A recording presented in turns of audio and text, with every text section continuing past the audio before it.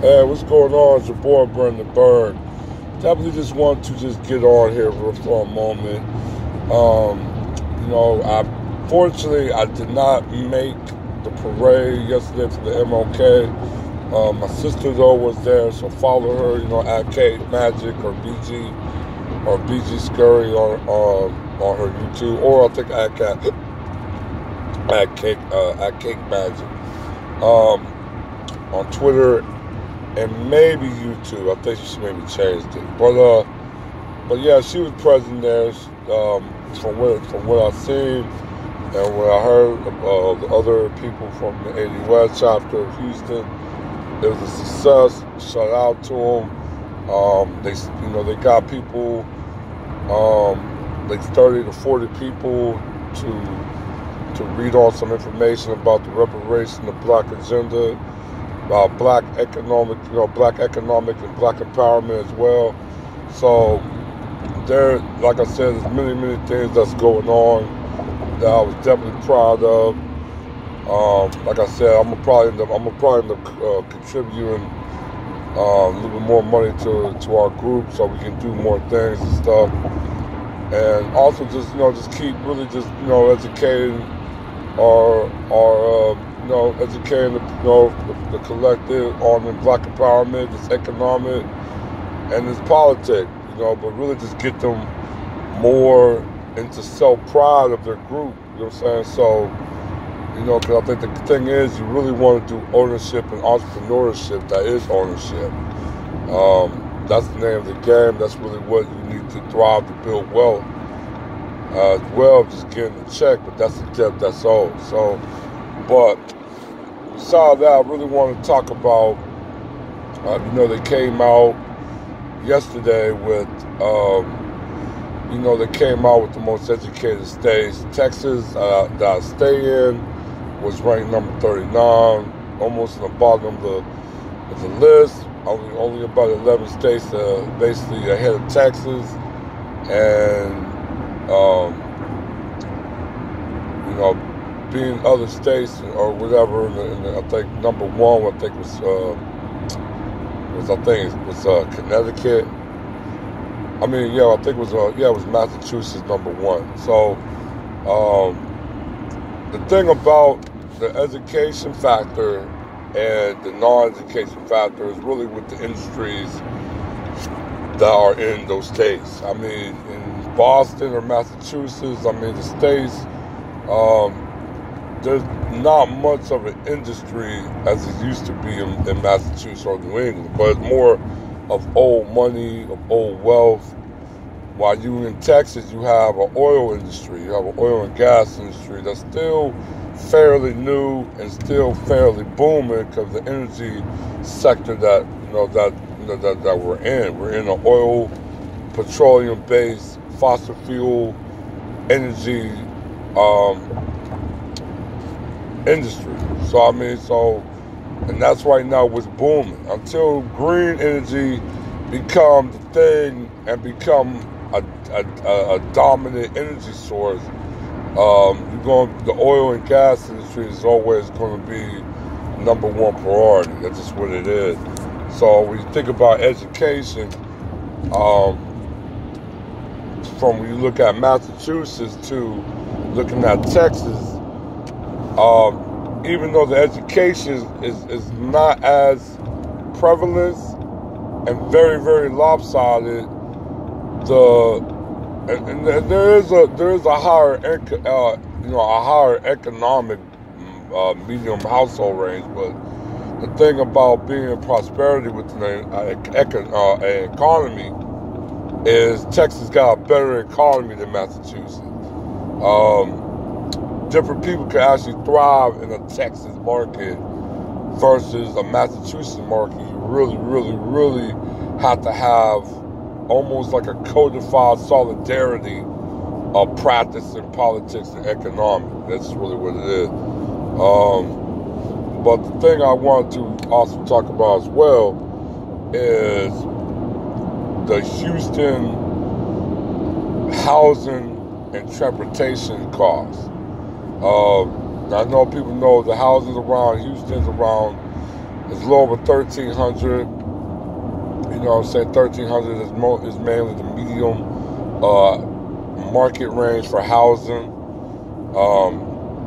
If you're renting or even buying, 1,300 is normally the average number versus 1,700 in an average housing market in New York City or New York State, or it's New York City, let's just say that.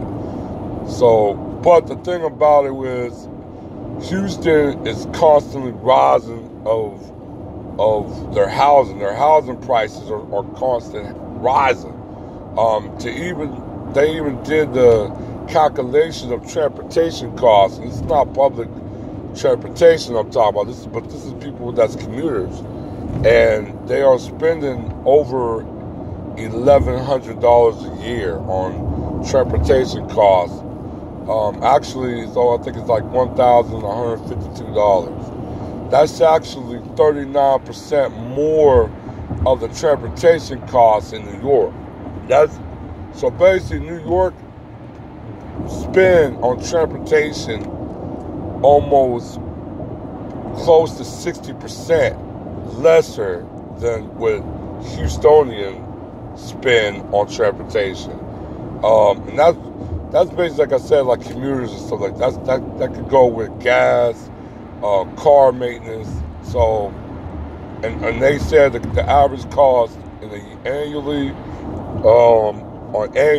is over $1,100, about $1,152. So you add that into the factor of $1,300 a month. That will make Houston basically on par with New York City. To the point, I think the only disparity of the numbers would make Houston a little bit cheaper is only by $79. Between $79 to $100 cheaper. And that is very telling when a lot of people look at Houston or anywhere beside New York or Chicago or Los Angeles as cheaper housing and a better standard of living. Even though standard of living is quite better in Houston, I have no problem with that. But it still has the situation of cost of housing, the cost of transportation is going to get worse if they do not solve their transportation problem. As you know, Houston's a sprawling city, it's a sprawling metropolitan. Basically, it's just spread everywhere. So driving is very, very likely that you have to do. Like, there's really no public transportation unless you live in the core urban areas. Their public transportation don't really leave the city of Houston. Basically what that meaning is, if you live in like a Baytown, you live in a Katy, Texas, or you live in a Conroe, Texas, or even matter of fact, Spring, Texas, or the Woodlands, or you live in a League City or Webster, or even a Pearland, or even even somewhere of a Sugar Land, or Cypress, or some, just those areas, or even a Humble, Texas, or anything of that nature. You're not really going to have public transportation present at all. I know they're doing the light rail. I know they got light rail. They've been having the light rail since 2002, 2003. If I'm not mistaken. But like I said, the light rail they have is only really going around the city. It's not really going around the suburbs or certain suburban center points, what I call it, like places that is like out in the suburbs are basically centric points that a population even in the suburbs will gravitate to. They're not even targeting those. So when you think about it, it's a dire situation of Houston.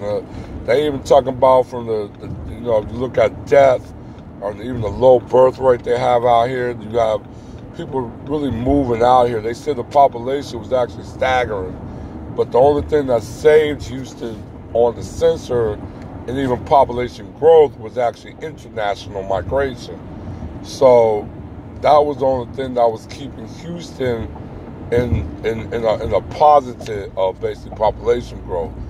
But a lot of people is moving out of Houston, even moving out the metro, because of the rising costs of just not just housing, but the rising costs of everything else, especially in transportation costs. So that's a big factor I definitely want to talk about. Because you think about, as Black Americans in the U.S. or FBAs, you don't if you don't have a good source of employment or even an entrepreneurship, a revenue stream, you can actually struggle. This could be a hard life if you really want to look at it that way when you think about it. So just a key fact on it, that Houston is going to get worse if they do not get not just their housing in order, but their transportation cost factor in order. And if not, this is going to be a very, very difficult city to actually live in. The city could actually be like a New York or a San Francisco or LA, or it's going to be too expensive to live in. Most of America is already doing that now. There's high rent everywhere. There's high housing everywhere. There ain't no more such thing as cheap housing or even cheap rent, nothing like that. Everything is already high marker and high mark and high value. So if your standard of living is not continuously keeping pace with the standard of housing and even transportation costs, homelessness would definitely be a key factor in you basically not succeeding or not even enjoying the American life. But like I said, man, I'm going to definitely get with you guys real soon, and I'm going to hit you guys up later, all right? One.